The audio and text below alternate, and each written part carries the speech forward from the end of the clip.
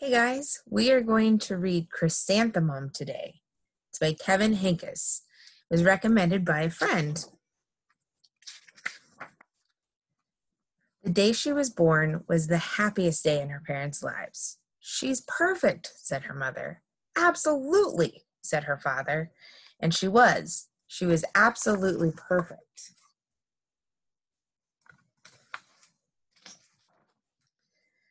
Her name must be everything she is, said her mother.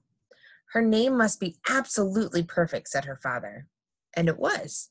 Chrysanthemum. Her parents named her Chrysanthemum. Chrysanthemum grew and grew and grew. And when she was old enough to appreciate it, Chrysanthemum loved her name.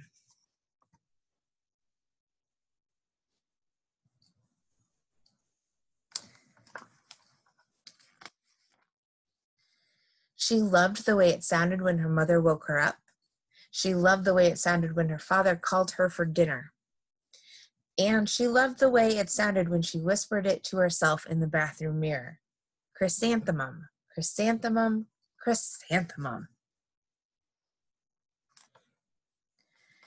Chrysanthemum loved the way her name looked when it was written with ink on an envelope. She loved the way it looked when it was written with icing on her birthday cake. She loved the way it looked when she wrote it herself with her fat orange crayon. Chrysanthemum, chrysanthemum, chrysanthemum.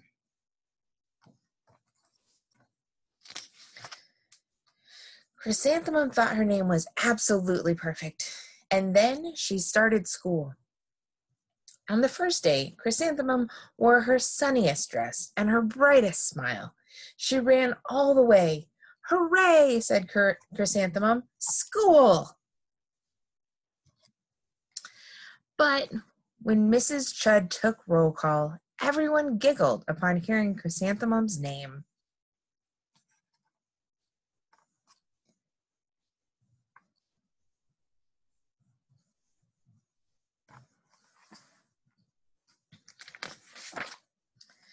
It's so long, said Joe.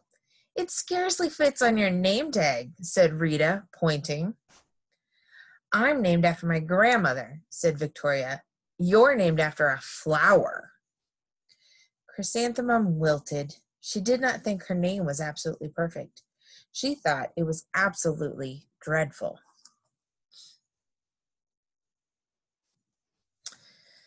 The rest of the day was not much better.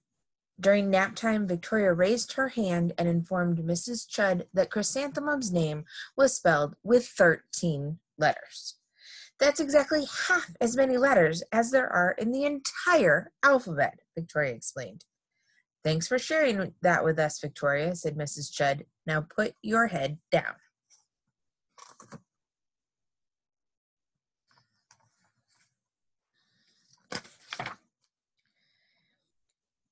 If I had made a name like yours, I'd change it, Victoria said as the students lined up to go home.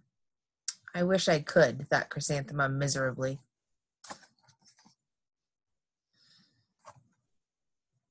Welcome home, said her mother. Welcome home, said her father. School is no place for me, said Chrysanthemum. My name is too long. It scarcely fits on my name tag, and I'm named after a flower. Oh, pish, said her mother. Your name is beautiful, and precious and priceless and fascinating and winsome, said her father. It's everything you are, said her mother. Absolutely perfect, said her father.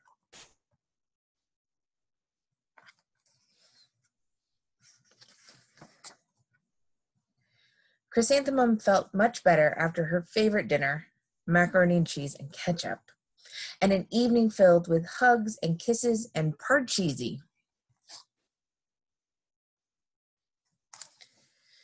That night, Chrysanthemum dreamed that her name was Jane. It was an extremely pleasant dream.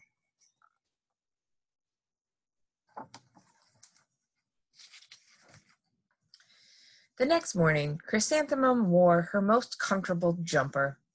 She walked to school as slowly as she could. She dragged her feet in the dirt. Chrysanthemum, chrysanthemum, chrysanthemum, she wrote. She even looks like a flower, said Victoria as Chrysanthemum entered the playground. Let's pick her, said Rita, pointing. Let's smell her, said Joe. Chrysanthemum wilted.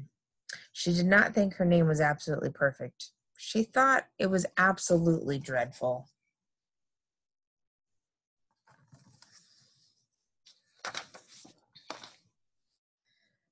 The rest of the day was not much better. During nap time, Victoria raised her hand and said, "A chrysanthemum is a flower. It lives in a garden with worms and other dirty things." "Thank you for sharing that with us, Victoria," said Mrs. Chudd. "Now put your head down."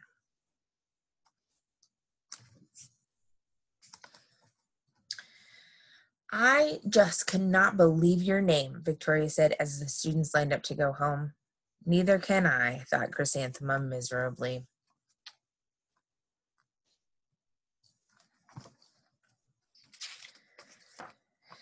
"Welcome home," said her mother. "Welcome home," said her father. "School is no place for me," said Chrysanthemum.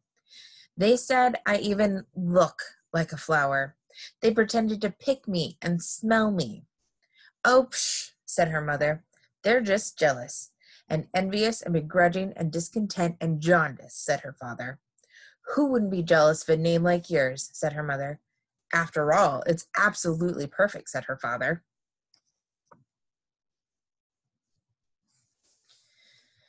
Chrysanthemum felt a trifle better after her favorite dessert, chocolate cake with buttercream frosting, and another evening filled with hugs and kisses and parcheesi.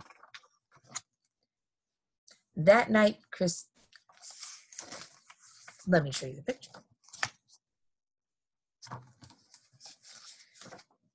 That night, Chrysanthemum dreamed that she really was a chrysanthemum. She sprouted leaves and petals. Victoria picked her and plucked the leaves and petals one at a time until there was nothing left but a scrawny stem. It was the worst nightmare of Chrysanthemum's life. Chrysanthemum wore her outfit with 7 pockets the next morning. She loaded the pockets with her most prized possessions and her good luck charms. Chrysanthemum took the longest route possible to school. She stopped and stared at each and every flower. "Chrysanthemum, chrysanthemum, chrysanthemum," the flowers seemed to say.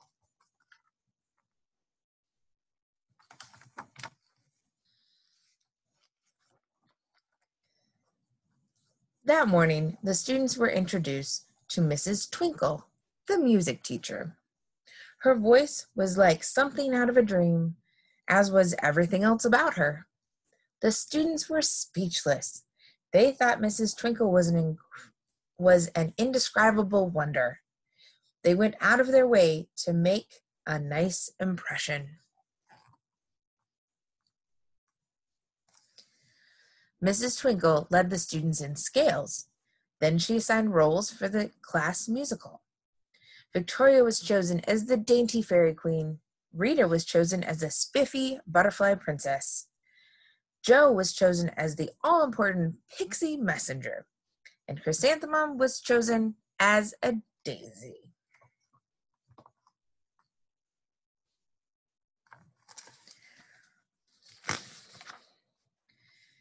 "Chrysanthemum's a daisy! Chrysanthemum's a daisy!" Joe, Rita, and Victoria chanted, thinking it was wildly funny. Chrysanthemum wilted. She did not think her name was absolutely perfect. She thought it was absolutely dreadful.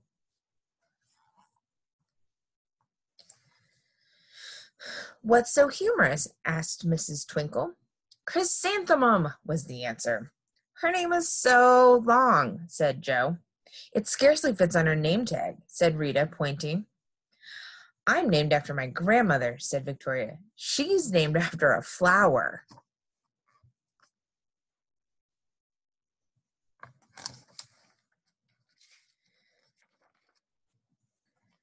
"My name is long," said Mrs. Twinkle. "It is?" said Joe. "My name would scarcely fit on a name tag," said Mrs. Twinkle. "It would?" said Rita, pointing. And, said Mrs. Twinkle, I'm named after a flower, too. You are? Said Victoria. Yes, said Mrs. Twinkle.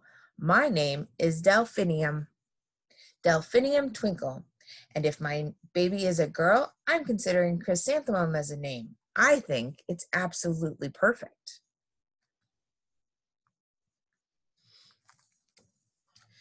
Chrysanthemum could scarcely believe her ears.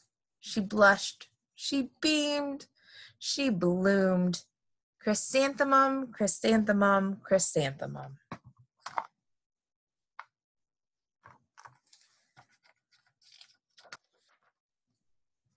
Joe, Rita, and Victoria looked at Chrysanthemum longingly. Call me Marigold, said Joe. I'm Carnation, said Rita, pointing.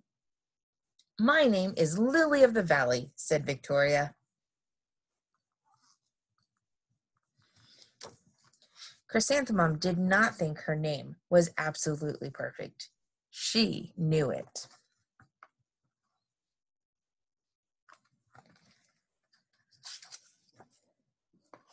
There's an epilogue. That means the part at the end of the book. Overall, the class musical was a huge success. Chrysanthemum was absolutely perfect as a daisy. Victoria made the only mistake. She completely forgot her lines as the dainty fairy queen. Chrysanthemum thought it was wildly funny, and she giggled throughout the entire dance of the flowers.